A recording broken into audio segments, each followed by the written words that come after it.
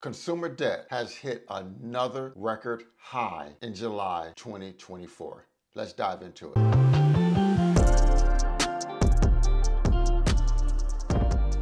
Hey guys, welcome back to the channel, Frank Talks Money. Real quick, I need two quick favors. Please like the video. The more likes the video receives, the more the algorithm will share the video with more like-minded people like you and me.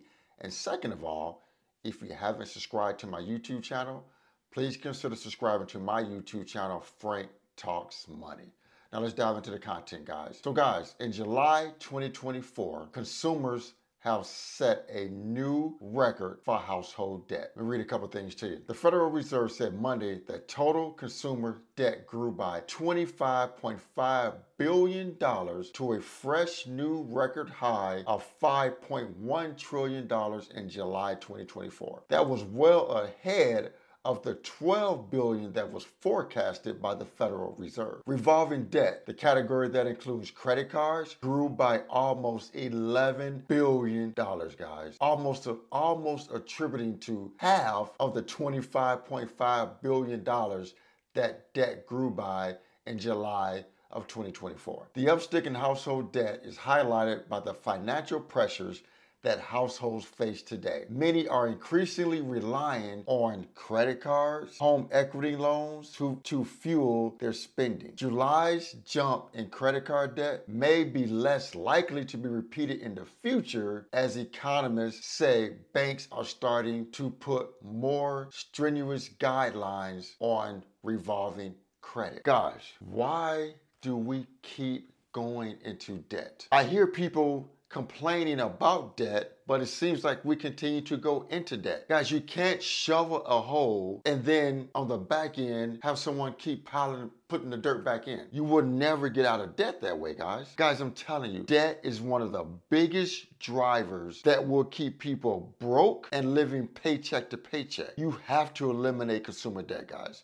Guys, let me tell you something. Inflation has peaked. Inflation has peaked. But these prices in which they have peaked to, they are not coming down. These prices are not coming down, ladies and gentlemen. Guys, I'm telling you, if you continue to live your lives in debt, you are going to be broke and struggling for the rest of your life. That's just an honest assessment. I'm just getting to the point now, I don't think people really want to get out of debt. I don't. Because debt keeps growing.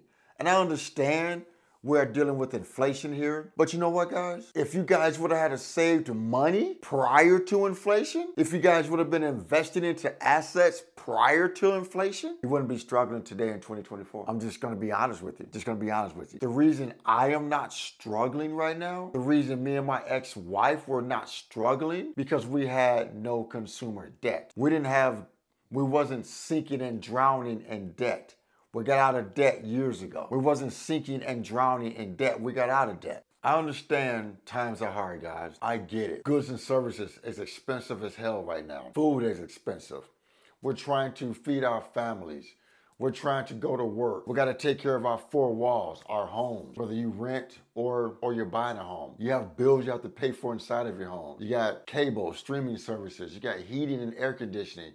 You got food, you got insurance, you got to put gas in your car, you got to go to work. But guys, you have got to get out of debt if you want a better financial life. I'm just going to be honest with you. You have got to get out of debt. Debt is the #1 driver of people being broke and poor. So if you want to remain broke and poor, continue to go into debt. Continue to go into debt if you want to remain broke and poor. Guys, you have to come up with a plan for your money. You have to come up with a plan to get out of debt.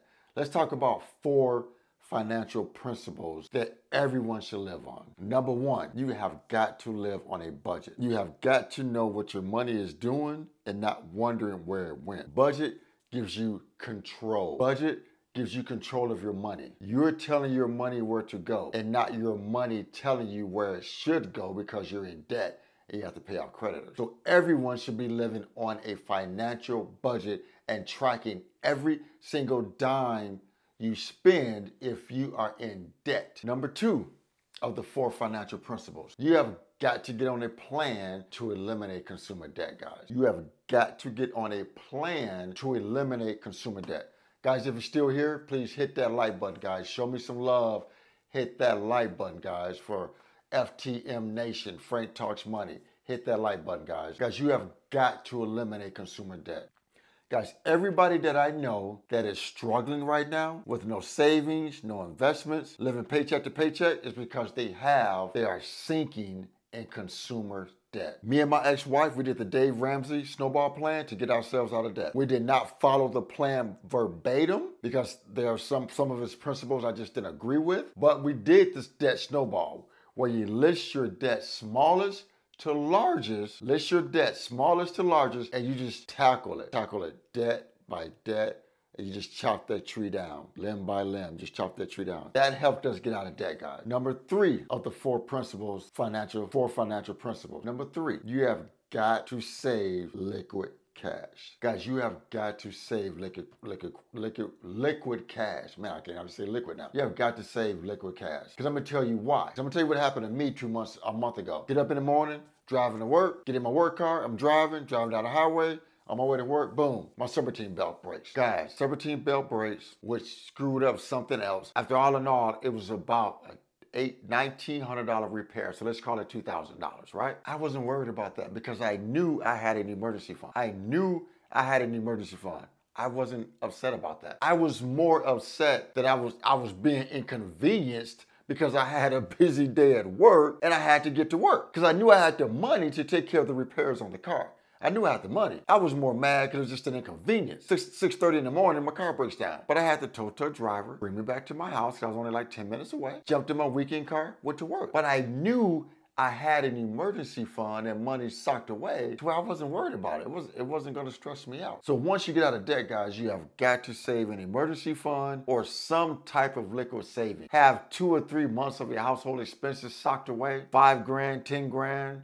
$7,500, but whatever, you need to have liquid savings socked away. And then number 4 of the 4 financial principles, you need to start investing your money into assets, guys. Like right now, I use 2 vehicles to grow my money in assets and paper assets. My 401k at work that I've been in for the last 10 years, and I have a brokerage account that I set up 12 years ago. I have a total of 3 index funds that I invest in, total of 3. Guys, you have to put your money into assets in order to grow wealth. And if you're not trying to be wealthy, assets will get you to the point to where you are financially free, where you reach financial independence because you have assets that you can lean on when you need money. You know why everybody is hurting right now? Because everybody is broke and they have no assets to tap into because they've always been carrying debt. When you carry debt, you can't invest into assets, guys. When you carry debt, you cannot invest into assets. You can't do it because all of your money is being taken up by debt. So you have no money left over to invest in assets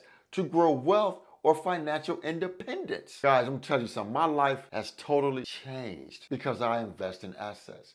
When I first opened up my brokerage account, I was still kind of playing with it, not really putting a whole lot of money in it. But once I started getting my financial life together and started studying the stock market and things of that nature, and start studying how if I just stayed in the market, stayed invested, how it can grow my wealth over time, my life has totally done a 360, guys. I don't worry about money. I'm 52 years old. I don't worry about money because I'm out of debt.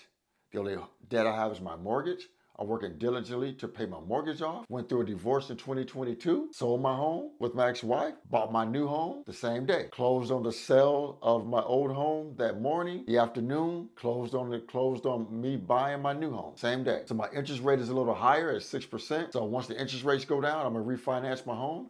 But I'm working diligently to pay my home off because I want to be 100% equivalently debt-free and owe nobody nothing. Right now, owe nobody nothing. Got 2 cars, a motorcycle, they're mine. The repo man would not be coming to get anything here. I have the titles. They're mine. They're bought. They're paid for. I want the deed to my home to say paid off. Don't owe anybody. But the only way you can get there, guys, is to get out of debt. Consumer debt is the leading driver that would keep you broke and living paycheck to paycheck and not being able to accomplish anything financially. So like, guys, let me run through those 4 financial principles one more time. Number 1 of the financial principles, live on a plan, live on a budget. Number 2 of the financial principles, eliminate consumer debt, or pay down your consumer debt as much as you possibly can. Number 3 of the financial principles, save some liquid cash. And number 4 of the financial principles, start investing your money into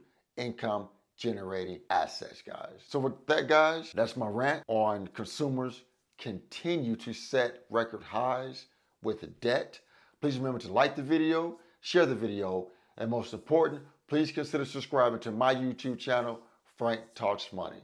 And with that, guys, we always remember, financial decisions you make today will impact your financial life tomorrow. Thanks for tuning in. Frank Talks Money. I'm out.